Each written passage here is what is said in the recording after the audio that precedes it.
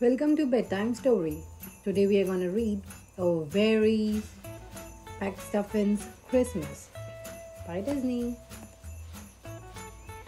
It's Christmas Eve at McStuffin house.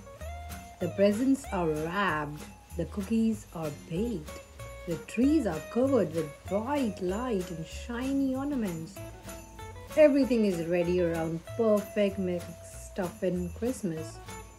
You know, Santa can't come until everyone asleep, Mom says. Doc and Donny race out of their room and jump into the bed. Night, Bugumbo, Mom says and kisses Doc on the forehead. As soon as the mom closes the bedroom door, Doc holds up her stethoscope and all her toys came to life. The toys are just as excited about Christmas as Doc and Donny are, but they know Doc needs to get to sleep.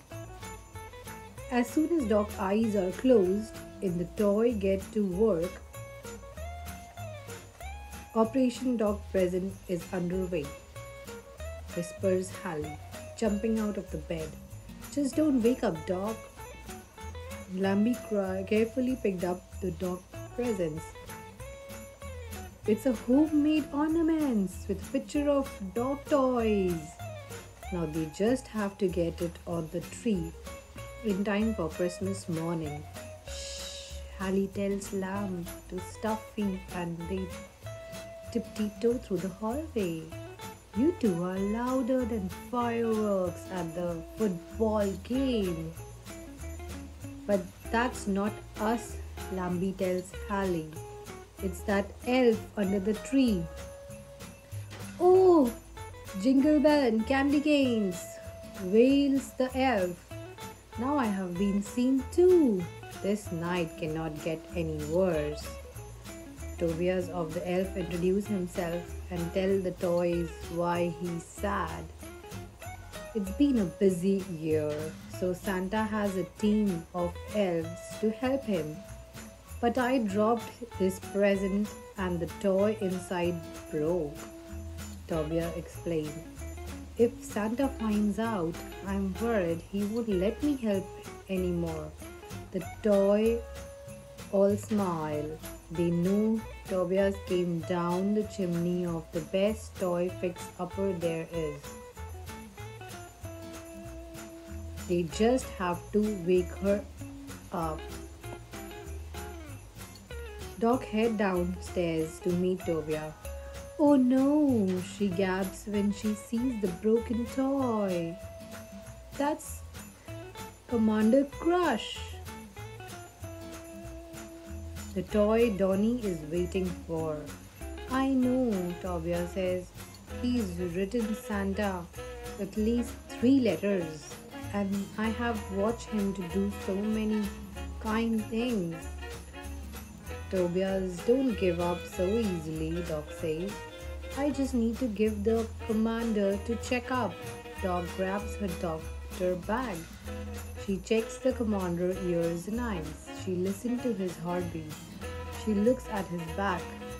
This part is broken, Doc explains. I can't fix, but you need a brand new one. Luckily, Tobias knows where they can find a replacement part. You have to come with me to the North Pole, he whispered, and with a little sprinkle of elf magic, Doc, Tobias, and all the toys are transported to Santa workshop. That's where I built, Commander Crush tells them. What's your plan? Private Tobias. The toy building room, Tobias replied. If we can get in there, we should be able to find all the replacement parts. Tobias leads everyone to the back way so Santa won't see them. There are train track and springs and slippery slide in the toy building room, but there aren't any space bought parts. They head to the next room where they'll see Spacebot. I have a great kid waiting for me, Commander Kirsch tells the Spacebot. That's fine, Doctor. Here is prepared to fix me. But we can't find the part. Toy likes us, but get put together in our own room. The Spacebot like him. Great! Doc cheers! Let's find your broken part and then I can fix you. Finally, we make it to the Spacebot room. Doc looks in all bin. Extra legs, extra wings, packed joints, she says. Then Doc finds what she needs. A bin full of extra gas. Okay, are you ready for maintenance? Doc asked Commander Kirsch. Affirmative, he replied. Doc gets to work and put her new part in place. Commander Crush spread his wings and transformed into spaceship. I did it, he cries. No, wait, you did it. Thank you, Doc. Toby starts to cry again, but this time he's crying happy tears. All I ever wanted to make kids happy on Christmas, he says. Ho, ho, ho, blooms a voice behind Tobias. It's Santa Claus. Oh, Santa, I am sorry. I broke Donna's toy, says Toby. I have been watching you, Santa says. You did everything you could to make sure Donny has a perfect Christmas. You are just the kind of elf I need. The Tobias surprise. Santa promoted him to Jingle Bell, a group of best and the most important elf in the North Pole. Then Santa takes a look at Commander Crush back. Who fixed you? Santa wondered.